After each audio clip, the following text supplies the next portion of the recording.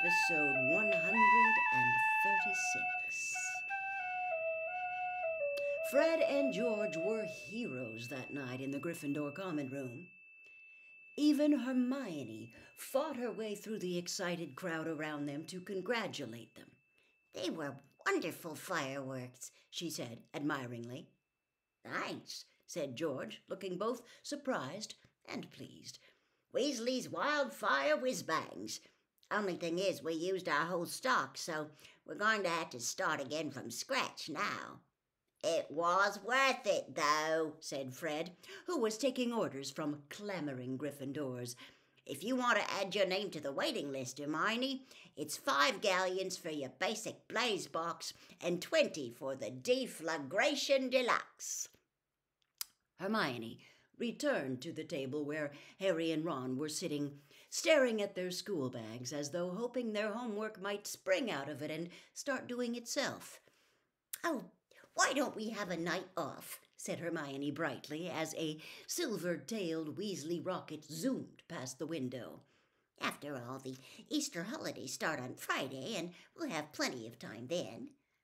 "Are you feeling all right?" Ron asked, staring at her in disbelief.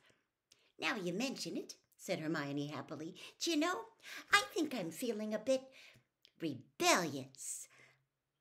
Harry could still hear the distant bangs of escaped firecrackers when he and Ron went up to bed an hour later.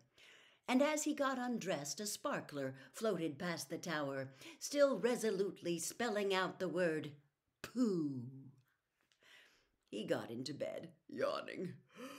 With his glasses off, the occasional fireworks still passing the window became blurred, looking like sparkling clouds, beautiful and mysterious against the black sky.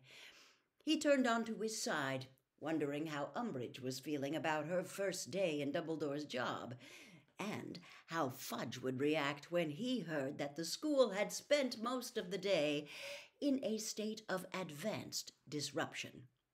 Smiling to himself, he closed his eyes. The whizzes and bangs of escaped fireworks in the grounds seemed to be growing more distant. Or perhaps Harry, was simply speeding away from them. He had fallen right into the corridor leading to the Department of Mysteries. He was speeding toward the plain black door. "Let it open!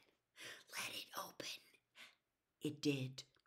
He was inside the circular room lined with doors. He crossed it, placed his hand upon an identical door, and it swung inward. Now he was in a long, rectangular room full of an odd, mechanical clicking. There were dancing flecks of light on the walls, but he did not pause to investigate. He had to go on. There was a door at the far end. It, too, opened at his touch. And now he was in a dimly lit room as high and wide as a church, full of nothing but rows and rows of towering shelves, each laden with small, dusty, spun-glass spheres. Now Harry's heart was beating fast with excitement. He knew where to go. He ran forward, but his footsteps made no noise in the enormous, deserted room. There was something in this room that he wanted very, very much. Something he wanted, or somebody else wanted. His scar was hurting. Bang! Harry awoke instantly, confused and angry. The dark dormitory was full of the sound of laughter. "Cool," said Seamus, who was silhouetted against the window. "I think one of those Catherine wheels hit a rocket, and it's like they mated. Come and see." Harry heard Ron and Dean scramble out of bed for a better look. He lay quite still and silent while the pain in his scar subsided and disappointment washed over him. He felt as though a wonderful treat had been snatched from him at the very last moment. He had got so close that time. Glittering pink and silver winged piglets were now soaring past the windows of Gryffindor Tower. Harry lay and listened to the appreciative whoops of the Gryffindors in the dormitories below them. His stomach gave a sickening jolt as he remembered that he had occlumency the following evening. Harry spent the whole of the next day dreading what Snape was going to say if he found out how much farther into the Department of Mysteries he had penetrated during his last dream. With a surge of guilt, he realized that he had not practiced occlumency once since their last lesson. There had been too much going on since Dumbledore had left. He was sure he would not have been able to empty his mind even if he had tried.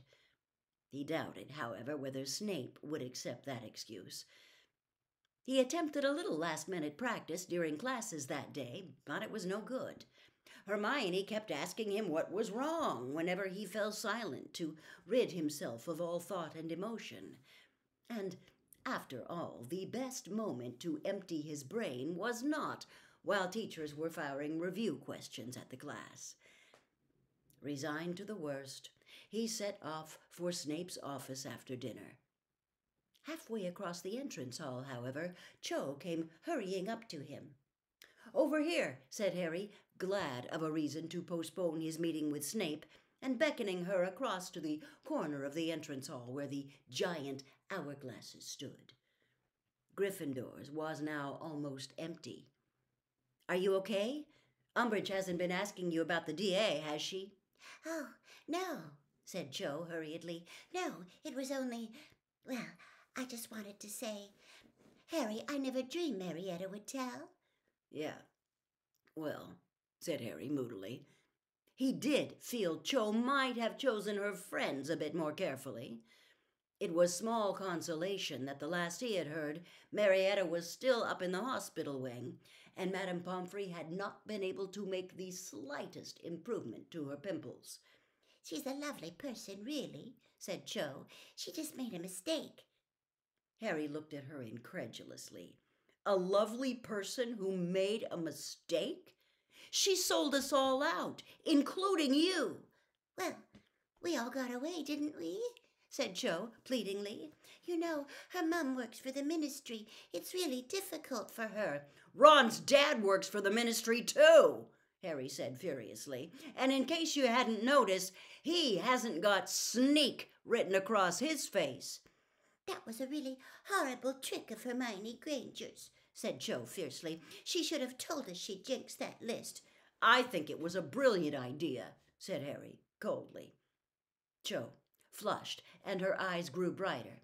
"Oh, yes, of course. I forgot. If it was darling Hermione's idea—" "Don't start crying again," said Harry warningly. "I wasn't going to," she shouted. "Yeah, well, good," he said. "I've got enough to cope with at the moment." "Go and cope with it then," she said furiously, turning on her heel and stalking off. Fuming, Harry descended the stairs to Snape's dungeon, and though he knew from experience how much easier it would be for Snape to penetrate his mind if he arrived angry and resentful, he succeeded in nothing but thinking of a few more good things he should have said to Cho about Marietta before reaching the dungeon door. "You're late, Potter," said Snape coldly, as Harry closed the door behind him. Snape was standing with his back to Harry, removing, as usual, certain of his thoughts and placing them carefully in Dumbledore's pensieve. He dropped the last silvery strand into the stone basin and turned to face Harry. "So," he said, "have you been practicing?" "Yes," Harry lied, looking carefully at one of the legs of Snape's desk. "Well, we'll soon find out, won't we?" said Snape smoothly. "Wand out, Potter."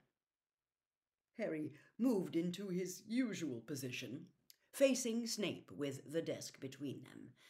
His heart was pumping fast with anger at Cho and anxiety about how much Snape was about to extract from his mind. "On the count of 3, then," said Snape lazily. 1, 2,